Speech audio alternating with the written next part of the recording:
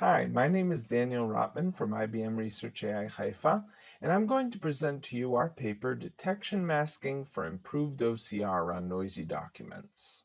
This is a joint work with my colleagues Ofira Zulai, Inbar Shapira, Evgeny Burshtin, and Udi Barzilai. Optical Character Recognition, or OCR, is a critical technology for analyzing documents and extracting their information.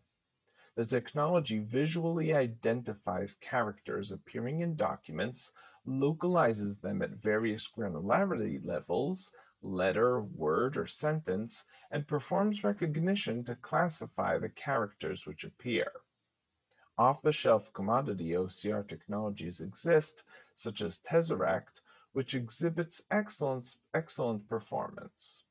However, when the documents contain noise, such as scanning artifacts or non-textual elements, standard OCR solutions often exhibit degraded results.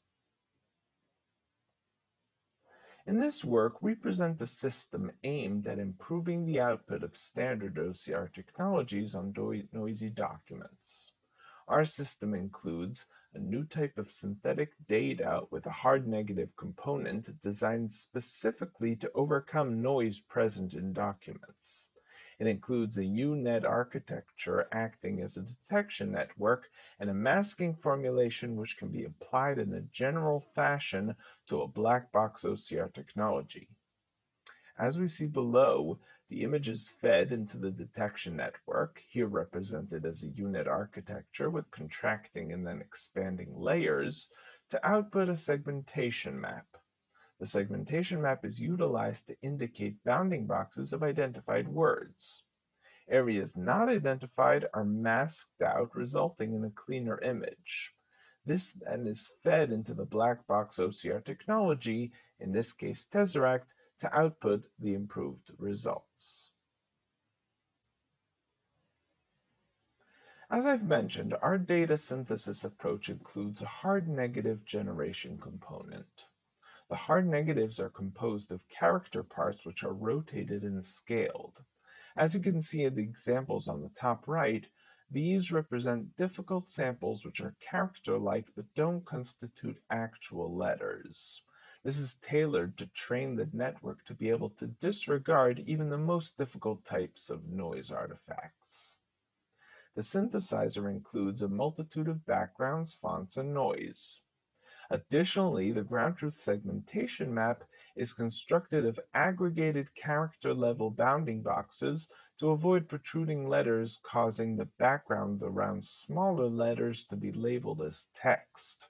This type of ground truth labeling is crucial when training a segmentation network with a pixel-level output. Here we see some examples of synthesized documents, where in our experiments we used 100,000 of these documents for training. On the one hand, we see the variety of font type and size, backgrounds, noise artifacts, and hard negatives. On the other hand, we point out that the text is kept in a relatively strict document structure with aligned paragraphs and lines. This allows us to leverage some of the basic assumptions of how a document will look and limiting the necessary complexity of the network. We utilize our synthesized data to train a U-Net architecture detection network. The detections from the network are used to mask or blank out the parts of the document which don't include text. We note that as opposed to document denosing approaches, our approach does not contaminate the text in any way. Rather, it removes the noise artifacts but leaves the text unaltered. Here we see some examples of applying our masking technique. We can see that this approach will greatly decrease false detections of noise artifacts which would be erroneously detected as text. However, on top of this, we'd like to point out that the approach lets the OCR technology leverage contextual information between neighboring bounding boxes. When using each detection on its own, the black box OCR technology can't leverage the context That is, the neighboring bounding boxes, their locations, and their recognition results. By removing the non-textual elements, the OCR technology can perform an analysis at the document level and thus leverage contextual data. From our experiments, critical components such as post-OCR error correction cannot be employed with a black box OCR technology unless a setup such as this is taken to retain contextual information while suppressing noise artifacts. We used the ICDAR-19 dataset SROE to test the system. This dataset includes over 1,000 scanned receipts with hand-annotated ground truth for both localization and case-insensitive recognition. We leveraged Tesseract as an OCR system and compared the use of our dataset to the DDI-100 dataset, as well as comparing to two state-of-the-art detection networks, PAN and EAST.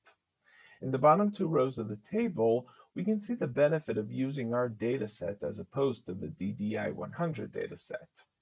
Though the DDI-100 dataset leverages real documents and is one of the only training datasets for documents, we found that the variability and distortions in the dataset were not diverse enough to train a powerful text detector which is truly robust to noise. Comparing the two right columns in the table shows the advantage of using our masking approach with any detection network. For the sake of integrity, we'd like to point out some of the limitations of this work to understand when it can be applicable. Because of the hard negative generation approach, the detection network learns to identify specifically letters from the alphabet in the training data. For detecting documents using non-Latin alphabets, a new network would need to be trained. Additionally, natural scene text networks, or NST, which employ powerful architectures with higher resource consumption rates, are much more robust to noise and graphical elements. If time or resource constraints are not an issue, NST could be leveraged and would probably show improved performance.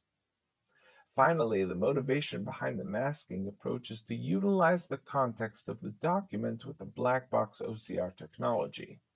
Our approach allows one to apply a standard OCR technology such as Tesseract off the shelf with improved results on noisy documents. However, if one wanted to train a designated OCR engine on top of the detection network, then the masking approach might not be necessary. In conclusion, we showcased mainly our hard negative data synthesis approach, which we will be making publicly available, and also our masking technique, which we presented as an off-the-shelf and generally applicable method to improve black box OCR technologies on noisy documents. If you're interested, please see the paper for more details. I'd be glad to answer any questions you have. Thank you.